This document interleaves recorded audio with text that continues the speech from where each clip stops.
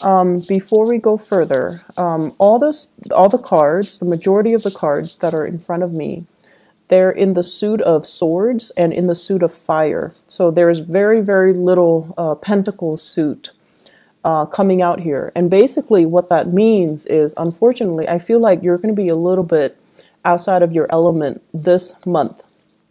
What does that mean? Well, the fire energy deals with activity. It deals with initiative. It deals with energy. It deals with a really, really rapid pace. And it might not be entirely to your liking. The suit of swords deals with mental energy. It deals with making connection, communication. And if you're not getting it, then you're going to be left behind. So the main overriding, overarching energy that I'm feeling for you is pick up the pace, pick up the pace. Somebody is telling you, you need to hurry up, you need to pick up the pace, and you're going to get a little bit flustered and you're going to get a little bit annoyed and you're going to feel as if you are underperforming, okay? So coming into the beginning of this month, you want to be ready and you want to act and you want to get yourself, like, you need to pick up the pace. You need to act at a faster pace and you need to be really, really focused to get you where you need to go and to make decisions in like a split second. And you need to get things done in a very swift and very decisive manner. So that's going to be crucial for you. What I feel happening is, I feel like there was a deal or some situation that fell through the cracks. Something that you could have handled back in the month of March. But for whatever reason, he said, she said, too many people got involved, too many words got exchanged, and then the deal or the situation kind of fell apart. So if it's a deal, I feel like it's a significant deal. Lots of money involved, potential for, the client to be like a long-term client. So it's not just not being able to close the deal, but it's also like losing the faith and the trust of that customer or that client. And then I also feel a situation where everything was going swimmingly well. And then somebody kind of threw a wrench in the works. And then the ideal situation kind of fell apart. And I feel like it was social in nature and it's also professional in nature. So with the social interaction, everything was going swimmingly well. And then one person was like, I don't want to do that. And then everybody was like, okay, well, if that person doesn't want to do that, then I'm out as well. So it's like everyone opted in. One person decided to opt out and then everyone opted out. So they were getting cold feet. Or the situation, you thought it was going to go one way, and then there was just this major reversal at a very crucial period of time, or it happened really fast. It was unintended, or it was just, unanticipated, and then you're kind of left wondering what exactly happened. So there were a lot of just the energy was very unpredictable for you guys in the month of March. It was very new. It happened really, really fast. And you were kind of forced to roll with the punches. You were kind of forced to just, accept the fact that it's going to be very unpredictable. You just need to, be flexible. So I feel like coming into the month of April, you're realizing at least that, things are going to be really unpredictable. I'm just going to go with the flow. And I'm just going to, try to blend in. Okay. And so what's happening here? I feel like in the work environment, there is a person here. I see some of you, honestly, a little bit distracted. And I see you doing your work without a sense of urgency. So that means you have your routine. You have your breaks. You have, time that you allow for yourself to finish a specific task. And the people around you, it seems like the environment is very kinetic. Lots of things are happening. Lots of projects are happening simultaneously. Lots of people are doing many, many things like multitasking, and they're looking at you kind of like doing things in your own manner, in your own pace. And they're telling you, pick up the pace. They're telling you, why aren't you chipping in to help us? And they're also telling you, why are you doing things without a sense of urgency at all? And so I wish I could say, like, don't let this get to you, but I feel like the energy is very nonverbal. So they might also be feeling it, but they're not going to tell you. If you see, if you feel the, if you feel like the energy is really tense, you want to observe and you want to kind of look outside of yourself and try to see, what is everybody doing? Is there anything that I can do differently? Is there anything I can do to chip in to help? And can I work with more of a sense of urgency? Because I feel like you're distracted and I feel like you're being pulled in multiple directions too. And in order for you to find your center, you just kind of have to tune people out, right? And that's what you're doing. But in the process, it's almost like things are not getting done in a timely manner. And the people around you, they're trying to get things done. I'm also feeling this energy kind of seeping into, your career sector, where it just seems to me as if it just feels to me as if you're reassessing whether or not this is the right career path. You're reassessing whether or not you're in the right place. I do feel financially, it seems as if based on, your experiences, based on your education, based on everything that you have worked really hard towards, where you are right now, you feel like you're underpaid and you feel like it's a struggle to make ends meet and you feel like it's a struggle to keep going. So you're trying to ask yourself, do I continue down this route or should I change sector? Should I change career? Should I get myself into a position where I can get paid more? And so there are a lot of questions here regarding, is this the right work environment for me? You feel energetically that it's not. And then the ultimate question here is this the right place for me to be? Because financially, it seems like it's not stable enough. So you have these questions kind of looming over you for the month of April. And keep in mind, we are dealing with a Mercury retrograde in the month of April. And so these questions, definitely, it's good to, mull them over, to think them over. Should you quit your job in the midst of a Mercury retrograde cycle? No. You're not going to be thinking right. And you're not going to be, looking at a situation with enough clarity for you to make up your mind.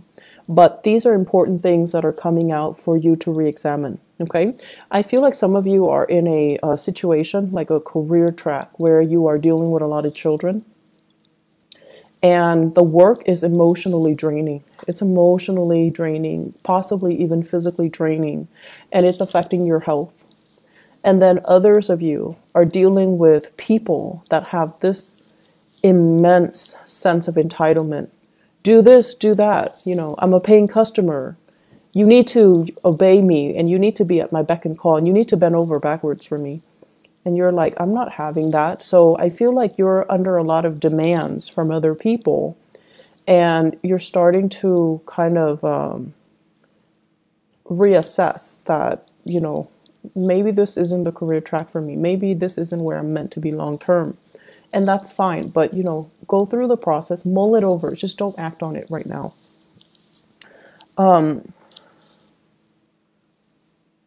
What I'm also sensing is they're saying do things with more of a sense of urgency, okay? So in the most loving way possible, I feel like they're telling you, quicken up the pace, pick up the pace.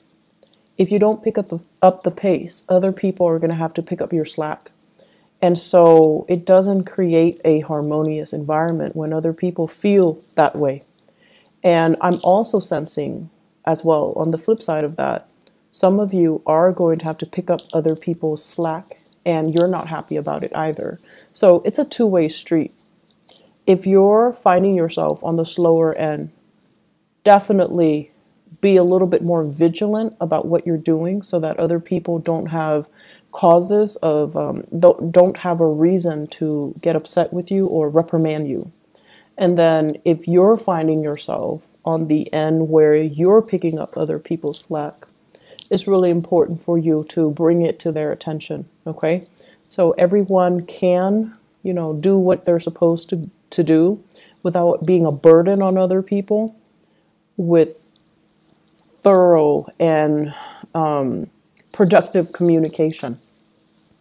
What I'm also sensing as well is, Mercury retrograde. It's a prime time for us to make mistakes if we're not careful. I do see you distracted. I do see you dealing with a lot of communication, and especially communicating with people that might be culturally different from you. I do see a lot of fire signs here. Fire signs are, they're a little bit hot-headed, and when they communicate, it might not be as thorough. So they're going to tell you, things that they feel is important, but they're going to leave out details. And it's not because they're being evasive. It's because they think that's all there is to it.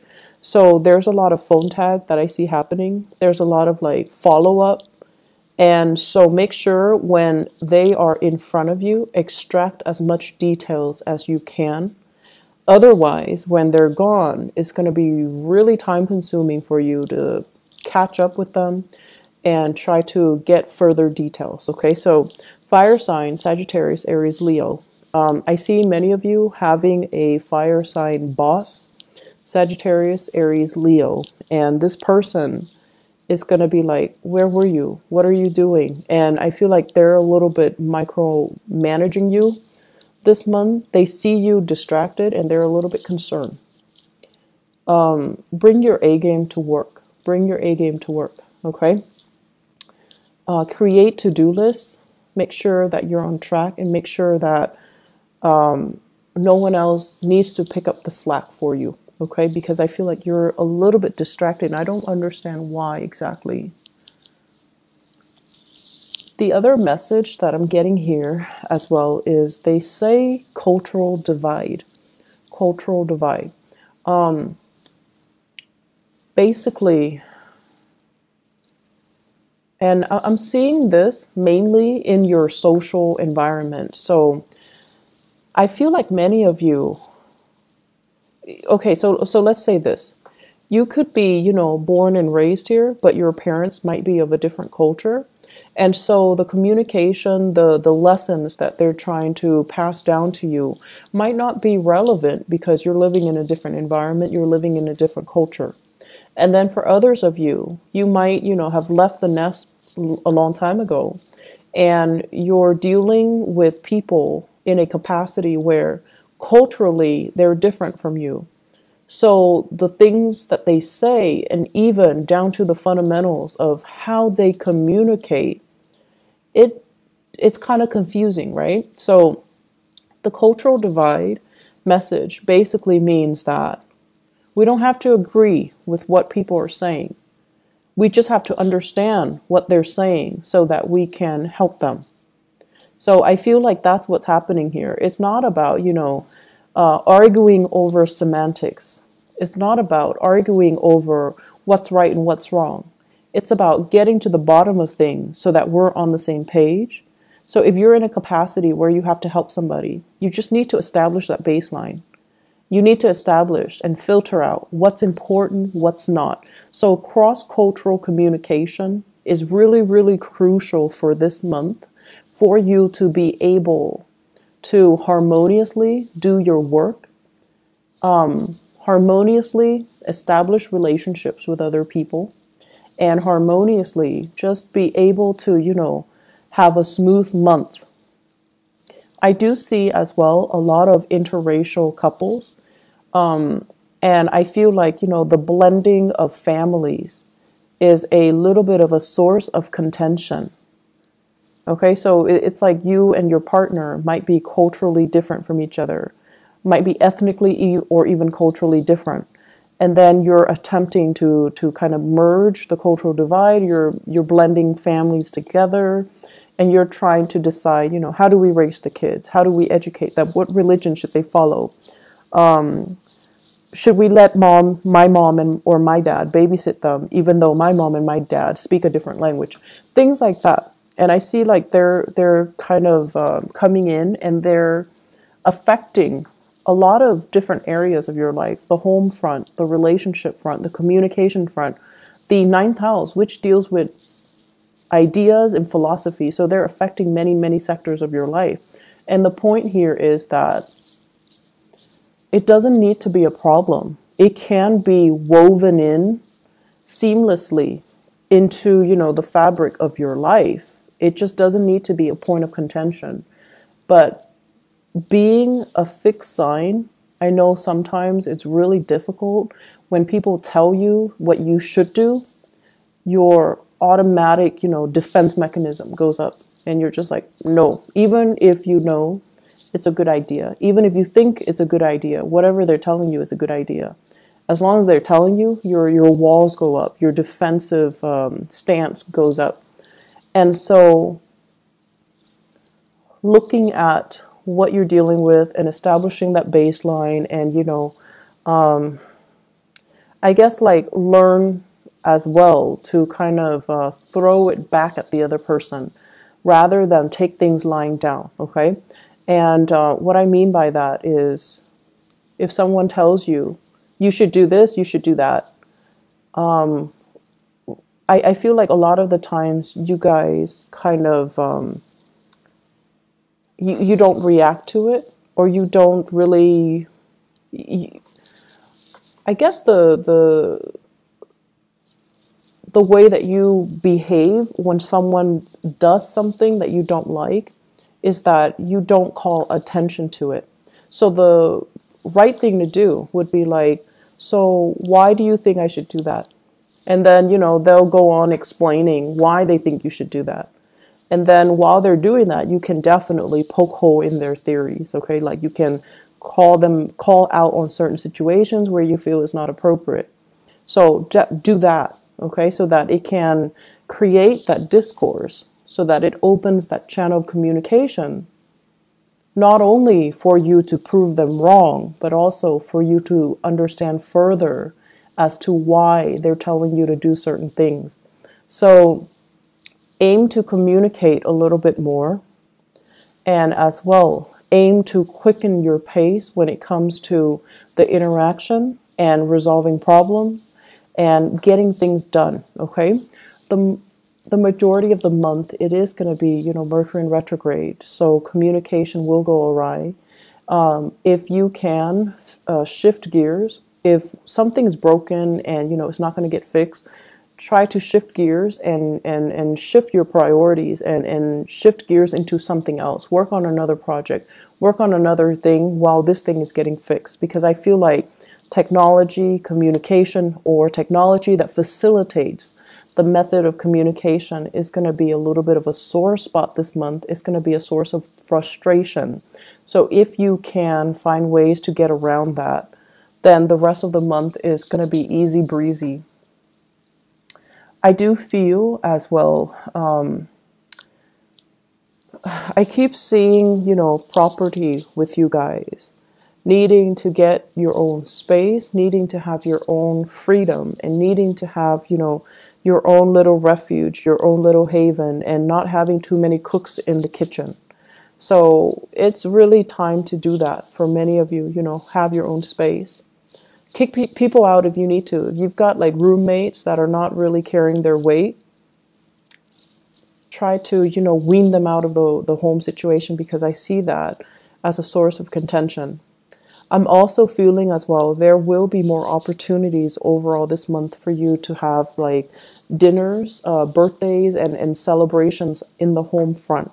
So lots of opportunities for wining and dining, having people over, and just, having like a really good time overall in the home environment. So entertaining guests at home and, having get-togethers and seeing people at home. So that's going to be something that you're really going to look forward to, and it looks very, very pleasant.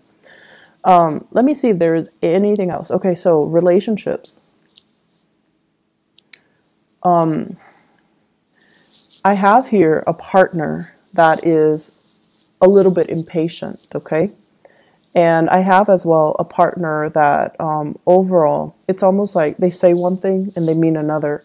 So I feel it's really important for you to ask yourself, is this really worth it anymore?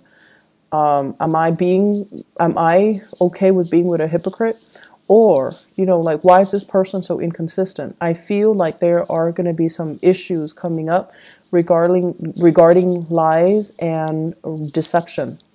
And I feel like it's really important for you to kind of tell yourself enough's enough and just kind of work yourself out of this relationship. For those of you who are dating, for those who are dating, I feel a lot of opportunities coming back in. Okay, so you're going to be, it's like you're not putting your life on hold anymore. You're going to get dressed up. You're going to want to go out more. And you're definitely going to want to be seen and heard and be put in an environment where you can meet more dynamic people. So I feel like if the month of March has been a little bit, if the month of March has been a little bit quiet, April is going to be that catalyst to, really spark off your social life and to bring a lot of good people into the fold. They're saying as well, quality over quantity. So be careful about the quantity, okay?